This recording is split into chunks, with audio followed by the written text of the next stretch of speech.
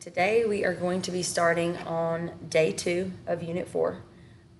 We are going to be looking at the second half of our notes, the second of 3 parts, and then we're going to be doing a few pages in your packet that will be for a grade.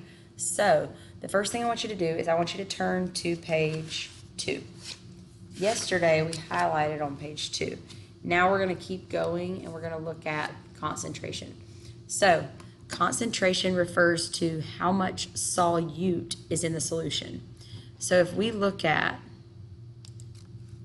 this picture right here, you can see that the concentrated solution has a lot of solute dissolved in the solvent, and the diluted solution has very little solute. So when we look at this picture right here, we need to talk about the 3 types of concentrations. So we have saturated solutions, unsaturated solutions, and supersaturated. So if a towel or something is saturated, that means it is completely soaked and it cannot hold any more water. So a saturated solution is the same way. We have a set amount of solute that can be dissolved before some of the solute starts to fall out at the bottom.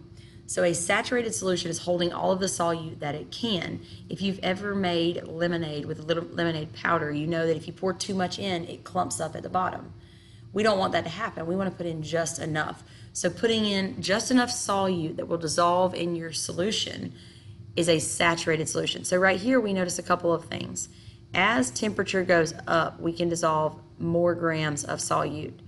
So we know that temperature helps a solution dissolve more solute. So on this slide, what I want you to highlight is that a saturated solution, which we'll zoom in on, a saturated solution contains all of the solute that it can hold at a given temperature. As the temperature increases, amount of solid solute that can dissolve also increases. Okay? So now let's think about another situation. There is a situation in which we don't have enough solute. If you don't have enough solute, your solution is unsaturated. That means it doesn't have as much as it could dissolve. So when we heat a solution, a lot of times that will help dissolve more and it'll make it unsaturated.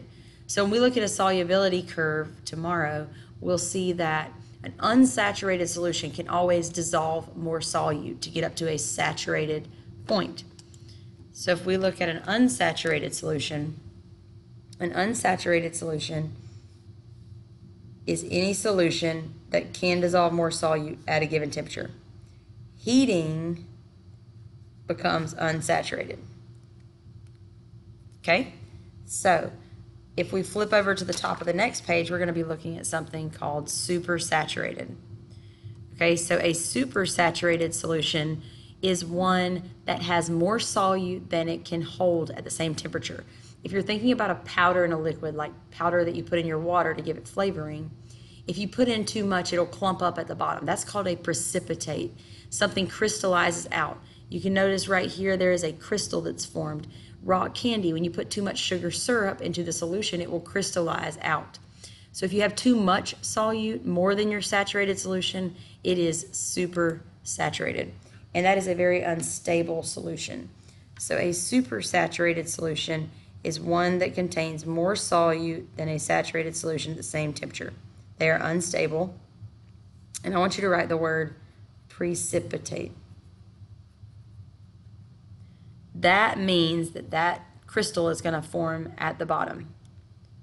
All right, so let's review this. If we look at 3 pictures of different solutions, an unsaturated solution can dissolve more solute, a saturated solution has all that it can hold, and a supersaturated solution is unstable because it crystallizes out there at the bottom. It's too concentrated, has a precipitate forming at the bottom.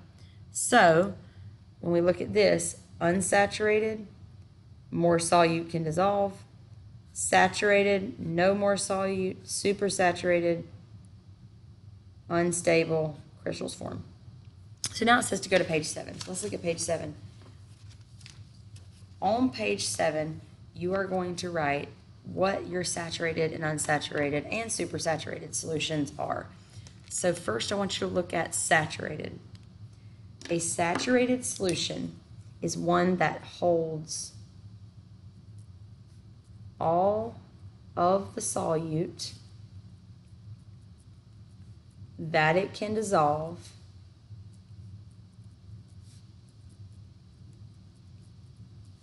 at a given temperature. And the reason we say at a given temperature is because we know that heating a solution actually helps to dissolve more. So if you haven't written that, go ahead and pause it and write that down. How can a saturated solution, one that has dissolved all of the solute that it can, become unsaturated? We can heat the solution, because heating a saturated solution makes it unsaturated. All right, so when we heat it, we dissolve more, which means now we can add more. It unsaturates it. And an unsaturated solution is a solution that can hold more solute at a given temperature. Remember, temperature is really important here because it affects how much solute will dissolve. And the last thing we need to talk about is supersaturated solutions. Supersaturated solutions are supersaturated solutions contain more solute than the solution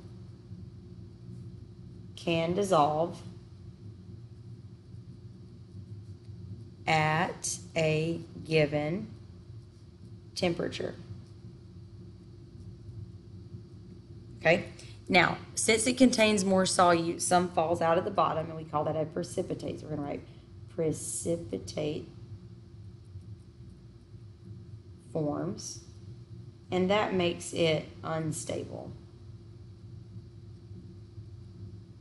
And based on what we know about changing the solubility of a solution, and solubility is how much solute will dissolve, if we have a saturated solution and we want it, if we have a supersaturated solution, supersaturated, and we want to make it saturated, so we want to dissolve a little bit more, we know that what we need to do is add heat, or we could say increase the temperature. All right, now we are going to go back to page 3. So if you look back at page 3,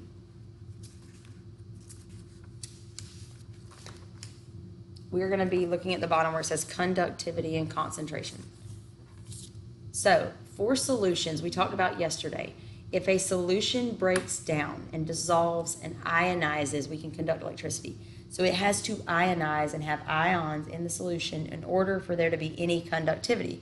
That means it most likely needs to be an ionic bond. Now, other weak acids can conduct electricity some, but if we have higher concentrations of ions, we have higher conductivity of electricity. So the more solute you have, the greater chance you have of conducting electricity. All right. So let's talk about how fast things dissolve in liquids. So if we have gases and rate of dissolving, I want you to always think of the same example. So let's always think of hot coffee right here. You have a cup of hot coffee. You want to put sugar in it. In order for that sugar to dissolve, sugar is a solid being dissolved in a liquid. In order to dissolve that sugar faster, we want to stir it. We want the particles to be very small. We don't want a huge clump of sugar. It dissolves faster if it's small. And we want high temperatures. You don't want your coffee to be cold. If you've ever tried to put sugar in a cold drink, it doesn't dissolve very well. If we do all three at the same time, that really helps our rate of dissolving a solid in a liquid. All right, now let's look at a gas dissolving in a liquid. Now for this, I always want you to think of a soft drink. Okay, with a soft drink, whether it's canned or bottled, you have carbonic acid in there that's going to make it carbonated. And that carbon dioxide in there is in the gas form. That's why when you take the lid off, it pops or makes a noise. And so we're talking about dissolving a gas, carbon dioxide, in a liquid. So let's think about this. If we have a 2 liter and we want it to stay fizzy, we don't want it to go flat, we want the gas to stay dissolved in the liquid, we do not want to shake it. No shaking or stirring. So that's the opposite of a solid dissolving. We want there to be high pressure. You need that lid on. And we want low temperatures. You don't want your drink to get hot. So with a solid dissolving in a liquid, we want it to be hot. With a gas dissolving in a liquid, we want it to be cool. So turn to page 8. If we turn to page 8, we see a few things right here. One is, the first thing we're going to do is we are going to label these with numbers. And I need you to be sure your numbers look like mine. We are going to put 1 for the option adding the solute in large chunks. 2 for adding it quickly. 3 for adding it slowly. 4 for cooling it. 5 for crushing it. 6 for increasing the pressure. 7 for leaving it untouched. 8 for stir the solution. And 9 for warming the solvent. Okay, so here's what we need to see. At the top, this is going to be about dissolving solids. So be sure you write that. And at the bottom, this is about dissolving gases. So I need to see if these characteristics increase the rate of dissolving, decrease the rate of dissolving, or don't affect it at all. And I want you to really pay attention about the fact that we are going to talk about what we know and what we have just talked about. Some of these, if we got more detailed, we might could figure out do affect the rate, but for the scope of this class, we're focused on the 3 things we talked about for each type of solution. So the first says add it in large chunks. We want to add our solid, it said, in small particles. So adding it in large chunks is going to decrease the reaction rate for a solid. You can't add gases in chunks, so it's going to have no rate change. So I'm going to have my numbers on either side. But I got to think about how it affects a solid and a gas. So adding the solute quickly or adding it slowly, we did not talk about those causing a change. So we're going to write 2 and 3 for no rate change. All right. 4 says to cool the solvent. We know that for a solid to dissolve in a liquid, so we know that when we want a solid to dissolve, we want it to be hot. So cooling the solvent is not going to increase the rate of reaction. It is going to decrease it. But we know that with a gas, we don't want it to be at high temperatures. We want it to be at low temperatures. So cooling it would actually increase the rate of a gas dissolving in a liquid. Now, I want you to pause it. I want you to do 5 through 9 and turn in your packet.